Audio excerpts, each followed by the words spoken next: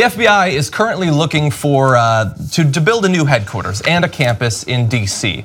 And the FBI is gigantic. It has thousands of employees that are going to be there. So this is a big development. It's expected that it's going to be one of the biggest building related government contracts in US history, estimated to start off with a price tag of $2 billion. And we know how these things work out after a few years or after a decade, not to mention, of course, running the thing.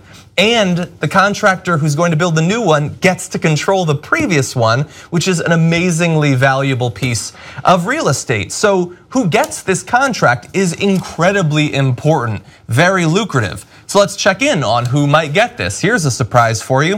Vornado Realty Trust, a New York real estate firm whose founder and chairman, Stephen Roth, is a longtime friend of and occasional advisor to Donald Trump, is one of 3 finalists for the rights to develop the FBI's new headquarters and campus. Now, you might have seen him in the news recently. Roth is helping head up Trump's Infrastructure Advisory Council, from which we have so many details, and traveled with the president as he rolled out his plans last week. Trump introduced him to the crowd as one of the greatest builders in America.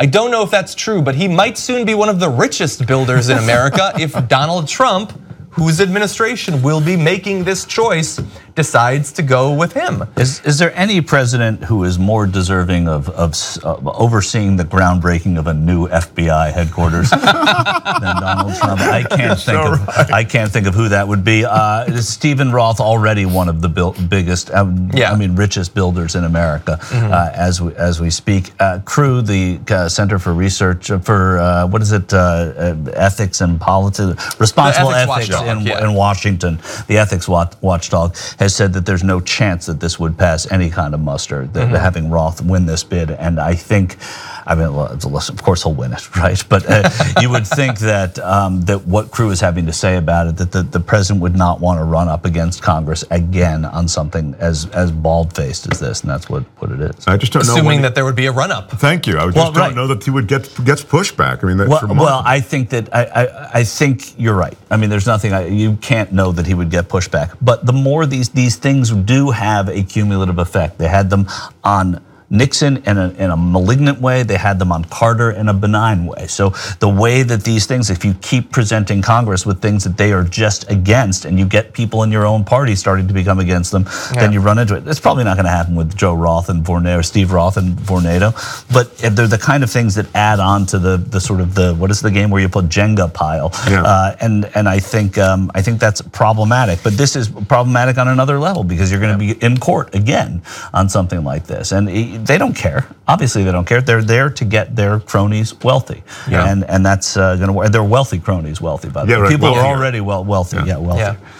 Yeah, and so I mean, look, we were just talking about the possible $800 billion that's going to be just given out to all these different contractors. I mean, that's obviously a much larger sum of money, but there's something personal about this, about that he can simply say, "Oh, my buddy gets this," that I think, for a lot of Americans, is going to be more clearly corrupt. Like, everybody gets when your friend gets $2 billion. I mean, not that we have the personal experience, but we know that sounds like Russia. It sounds like Turkey. It sounds like some third world country that we don't want to be. And I hope that a lot of Americans have a problem with this. But John, I want to play off of what you just said. I know there's another thing you want to say, but what you said is so true. I mean, that's exactly what's going on here.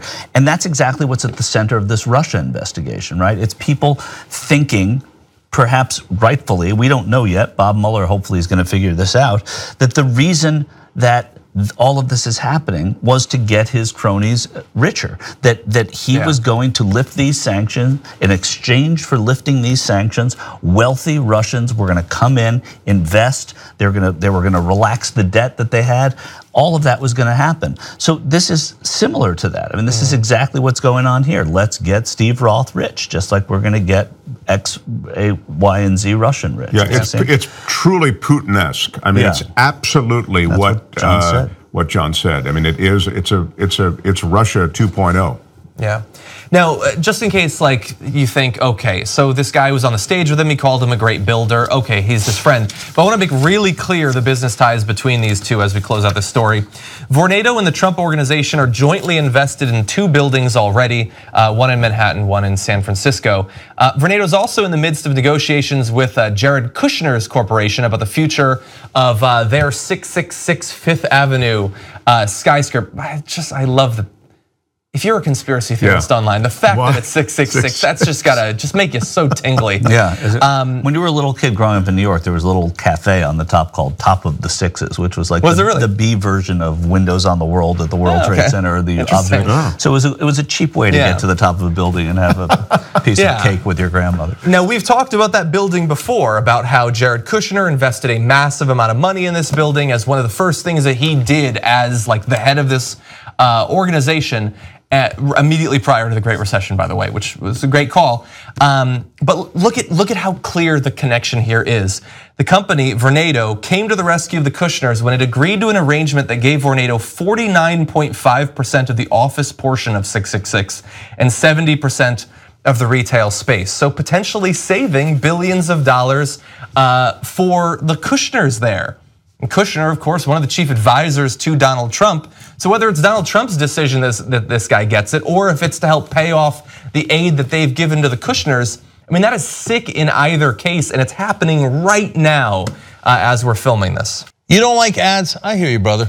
You know how you can avoid ads for the Young Turks? Become a Young Turks member and get all the content ad-free.